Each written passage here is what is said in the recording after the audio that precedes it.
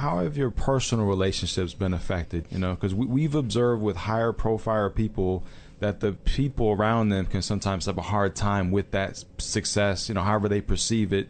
In essence, you know, they sort of feel like, you know what, you've taken my shot. You know, I don't know what it is about human nature, but that you know, but have you guys experienced this in terms of before Honeymoon with My Brother, the relationships that you had, and then afterward, you know, maybe the way that, you know, people close to you perceived you and what was happening with you guys?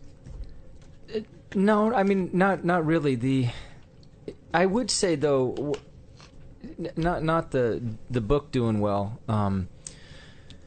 but there were definitely some, you know, friends that I had before, you know, taking the honeymoon that I'm not as close with today, and conversely others that I'm much closer to. Your priorities change, and so I think you shift towards friends with similar priorities. I remember I used to work at a PR firm. And there was a guy there named Mike Deaver. Mike Deaver used to be the chief of staff to Ronald Reagan, and at one time held one of the most powerful jobs on the planet, literally. And then he left, and he got in all kinds of legal trouble for lobbying the White House. He was an alcoholic. He almost lost his family. His health was failing. He was being sued. He was, you know, he was tried on a bunch of charges. And so he literally went from the highest point to the absolute lowest point. And I remember talking to him, you know, years later when we were both working for the same firm. And this is the guy I always respected and idolized.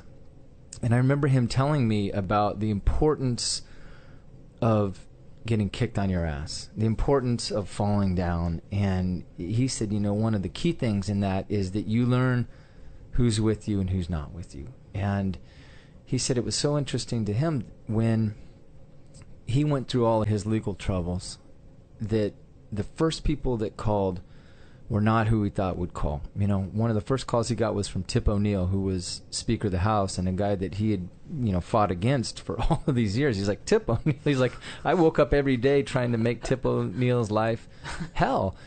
And Tip O'Neill called and said, whatever you need, I'll do it for you. And conversely, there were some people on his staff that never talked to him and fled and didn't want anything to do with him. And he's like, that's great, you know, that's great, because I know where I stand, you know, and I know who's with me and who's not.